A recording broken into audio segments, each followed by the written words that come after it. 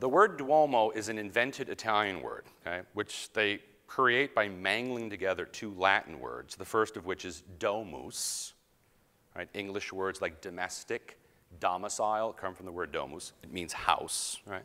And the other word is Dei, D-E-I, which means God. So we nickname cathedrals house of God because normally they're so large that symbolically, right, the Almighty could dwell within. If you consider two major Italian cathedrals like Orvieto Cathedral and Milan Cathedral, neither of which have domes, but are referred to as Duomo nonetheless. So when you're in the area, spread the word to everyone you see that Duomo does not mean dome, right? Construction begins in the year 1296, and construction was terminated when they placed the bronze ball way at the top. I call it the cherry on the cake, right? The final garnish to the structure in the year 1468. So the total construction time for the church was 172 years. Something else that's very difficult for Americans to understand. No building project in the US took 2 centuries to complete. Not even the Big Dig in Boston, right?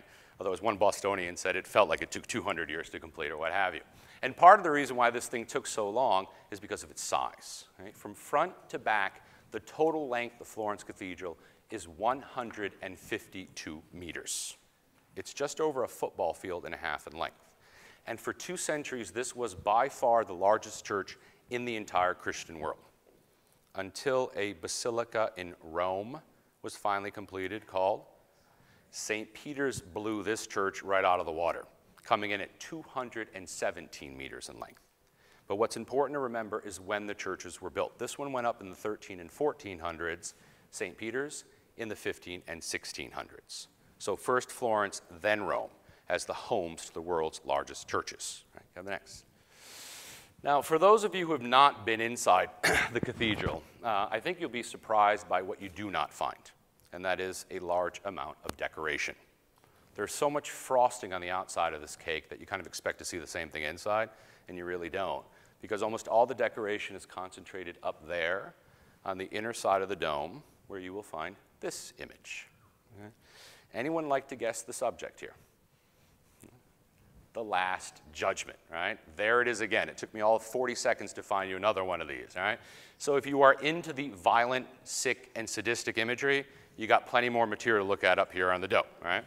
And to be perfectly honest with all of you, it's not the most innovative of paintings in history, but this does qualify as the world's largest fresco painting.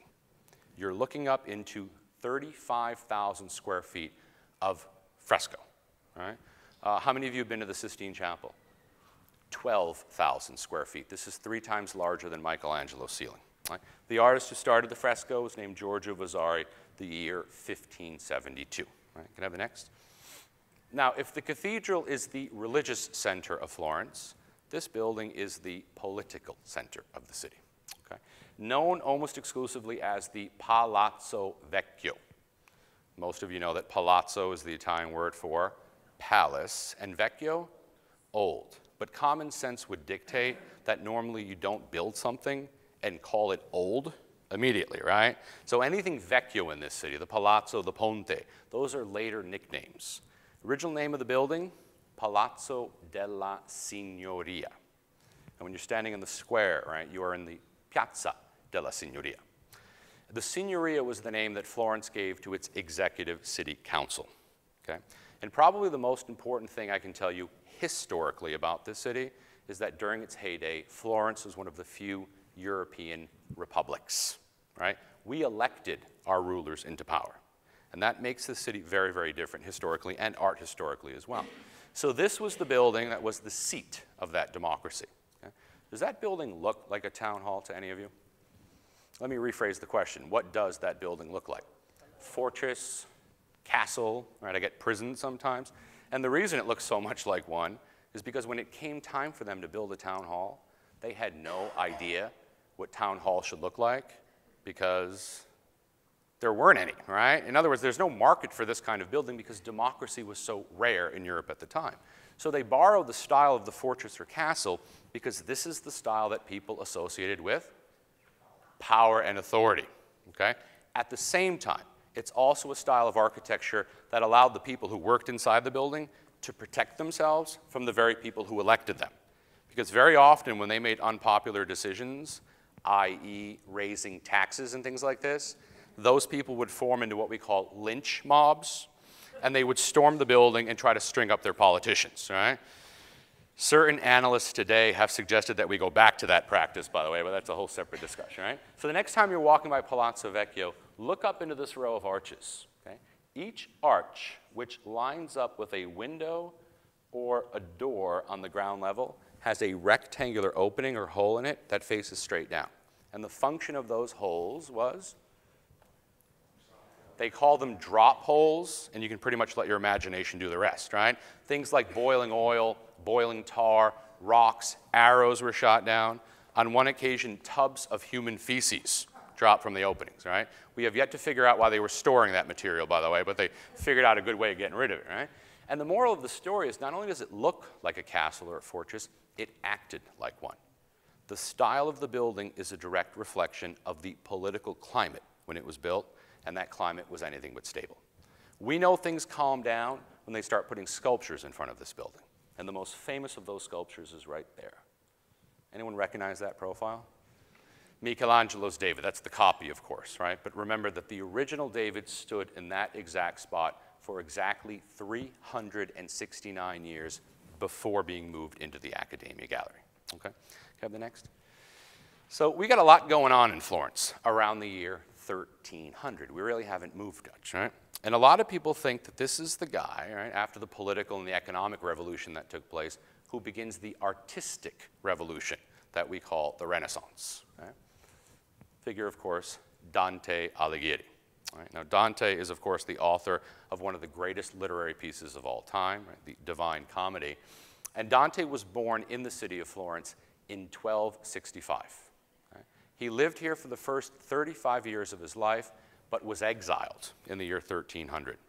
The same people who set up the democracy, excuse me, split up into two rival factions, and Dante's faction was kicked out. He spends the remaining 21 years of his life in exile, wrote and published the Divine Comedy in exile, died in exile, right? And here's the most important bit for all of you. Whatever is left of him today is still resting in exile. Can I have the next? If any of you go down to that Franciscan Church of Santa Croce to see the celebrity tombs, right, that are contained within, people of the caliber of Michelangelo, Galileo, Machiavelli, Rossini, Ghiberti, and you're walking around taking your photos, right? Right next to Michelangelo's, there's this big tomb with the name Dante Alighieri written on it. Don't waste your photos. He's not in there, right? It's a large funerary monument to Dante. Okay? In fact, the date on it is 1829, if I remember correctly. Dante rests in a city called Ravenna. Right? It's 2.5 hours east of Florence on the Adriatic coast. We just pretend like Dante's buried in Florence. Right? And the reason I bring this up, I think you're all aware of just how much genius came out of the city of Florence, but the relationships between the city and those geniuses were not always the most friendly. And Dante's is perhaps the most celebrated example. Right? And the next. It was, of course, Dante's good friend, Giotto, who was responsible for this painting, right? I think most of you know, of course, this is one of the treasures of the Uffizi Gallery. Now, what Dante does for literature, right, the writing of the Divine Comedy in the vernacular, is much what Giotto was doing for painting. That is, treating religious subject matter in a very human way. Right? And one of the most celebrated examples is, of course, his Madonna and Child. Giotto is always celebrated as being the first painter to definitively break with what we call the Byzantine style. Now, even if you're not familiar with the term Byzantine, you're probably familiar with the style. If you've ever seen a Madonna and Child image where the Virgin Mary looks more like an alien than she does a woman, right? Byzantine. If you've ever seen a Madonna and Child painting where little baby Jesus appears with a receding hairline, he's got the 5 o'clock shadow going, right? He's got the little stogie hanging on the corner of his mouth. Byzantine, right? Because the Byzantine philosophy was that if I paint Mary to look like you or you or you, no offense to you, right? But if she looks like a regular woman, what's the big deal? But if the Virgin Mary resembles E.T., then it's easier for people to accept her as a goddess, right? Baby Jesus was even more complicated. According to Christians, Jesus is God. So the notion that he was born the way we all were wearing diapers and spitting up on himself and going through potty training and what have you was seen as completely inappropriate. So in the 9th century, the church actually recognized a doctrine called the puero doctrine, the man-child doctrine, which maintained that when Jesus Christ was born, he was actually born a small adult who just physically grew in size for 33 1/3 years. I'm not kidding. From the moment of birth, he could drive a car, he could watch R-rated movies, he could consume alcohol, right? Which for us is absurd, but was their way of rendering their divinities more divine, okay? Now, Giotto is working against that convention. And although the slide doesn't do it justice, those of you who know the painting can attest, Mary's legs are actually clearly modeled in this painting. Giotto's the first to break out of what I call the paper cutout doll mode of Mary, where body and drapery are one and the same. He's suggesting that there is a human body under that drapery. More importantly, her breasts pushing up against her tunic.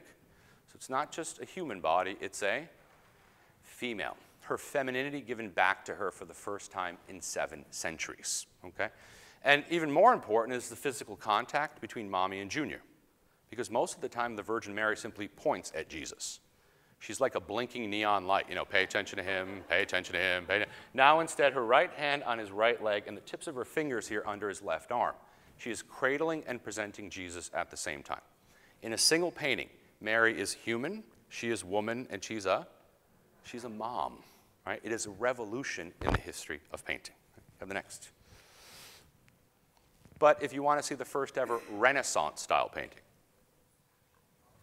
then you need to trek over to that church of Santa Maria Novella, right, to see what I think is the most important painting in the entire city of Florence, okay? The Holy Trinity. Subject, right, depicting this notion that God is both one and three. So the older gentleman back there is God the Father, Jesus, of course, here on the cross, and that white thing that you see right there is the dove, right, or the bird that represents the Holy Spirit. Painted by Masaccio in the year 1427, and what makes this painting so extraordinary is that it's the first painting ever in the entire history of art to apply a scientific tool called perspective. This is the first ever painting to use single point or linear perspective, right? Real 3-dimensional space on 2-dimensional surfaces. A technology that the ancient Greeks never achieved, and for me, surprisingly, the Romans never achieved as well. The first time ever in Masaccio's Trinity. Right? But of course, have the next please. The Renaissance was not just about science and mathematics, right? It was also about pure, unadulterated beauty. Right? Now, how many of you are familiar with these doors? And I ask simply because they're often described as the most beautiful doors in the world and the most famous doors, right? The so-called gates of paradise. Right? 10 bronze panels gilded in gold, right, depicting Old Testament subject matter. You read them left or right, top to bottom, like the pages of a picture book.